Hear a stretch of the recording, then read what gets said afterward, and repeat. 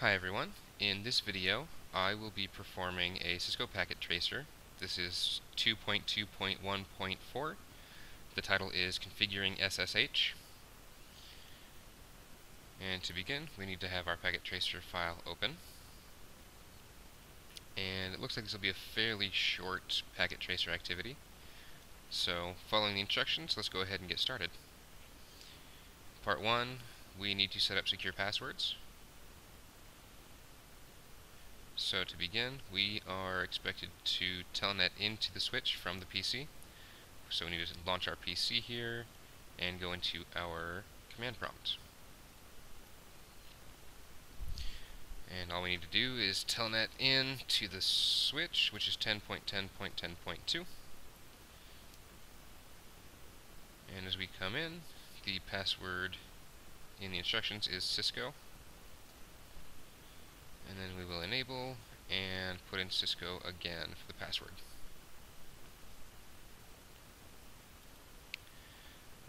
It recommends saving the current configuration, so let's go ahead and do that with copy run start and let it save to the default location. And then it tells us to show the current configuration and note that the passwords are in plain text. So let's do a show run.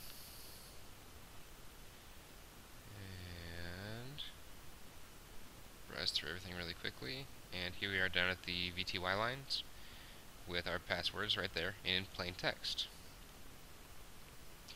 So we need to enter the command that will encrypt these plain text passwords.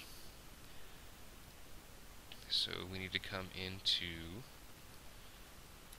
our global exec mode.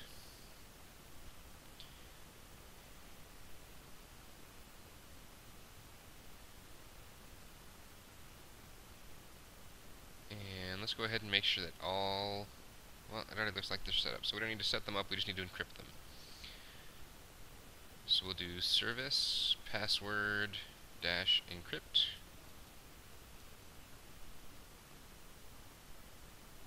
And then it asks us to verify that the passwords have become encrypted. So we will run exit, come back out to our user exec, or privilege exec mode rather, sorry. We'll do another show run. And we can already see that our passwords are becoming encrypted. If we go down to those VTY interfaces, we can see that our passwords have become encrypted.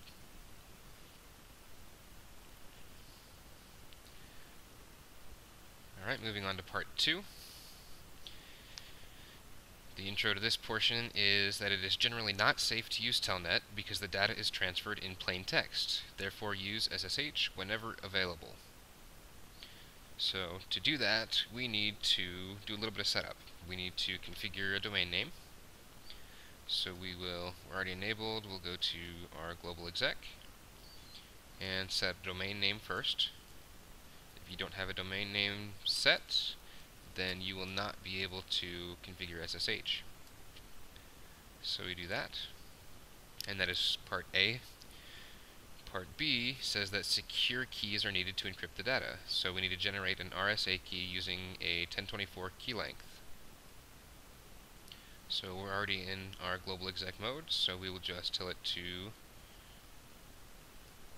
crypt, I believe it's supposed to be crypto, key generate, RSA,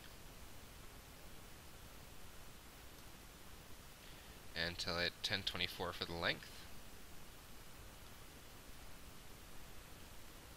And so it goes and it generates the RSA key. Next, we need to create an SSH user and reconfigure the VTY lines for SSH only access. So to begin, we'll need to create an administrator user with Cisco as the secret password. So from our global exec mode here, we will input the command username administrator secret Cisco and double check our spelling because we'll need this user account to be spelled correctly later. Alright, looks good. And then there we go. And we can see that SSH was enabled. We now have a user account set up. So next we need to configure the VTY lines to check the local username database for login credentials and to allow only SSH for remote access. And then we will remove the existing VTY line password. So from our global exec, we will go into line VTY 015, login local, transport input SSH, and no password Cisco. And that should configure everything there for part B under step 2.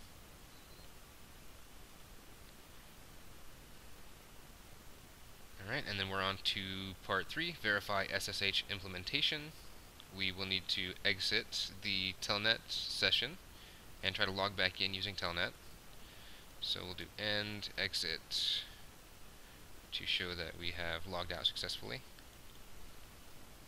And then we are supposed to try to telnet back in. So let's try it and see what happens. So it is immediately rejected by the switch, which is good. That's what we're going for. So next we'll try the SSH connection with this command. If you need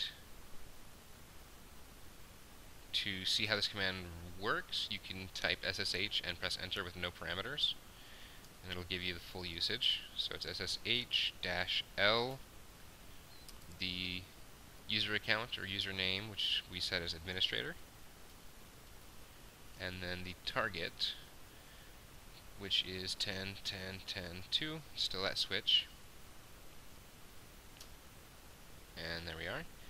And our password, as we type in, is Cisco still, but it's encrypted and not displayed now. And then when we go to enable, we'll have to do it again, and we're in. So we're supposed to come into the privileged exec mode, which is where we are now, and save the configuration with copy run start.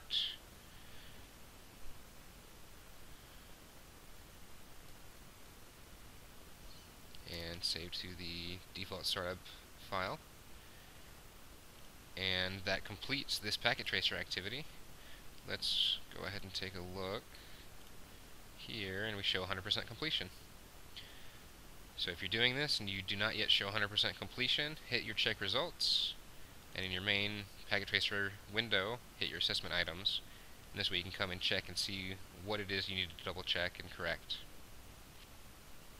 Alright, so that took me 9.5 minutes.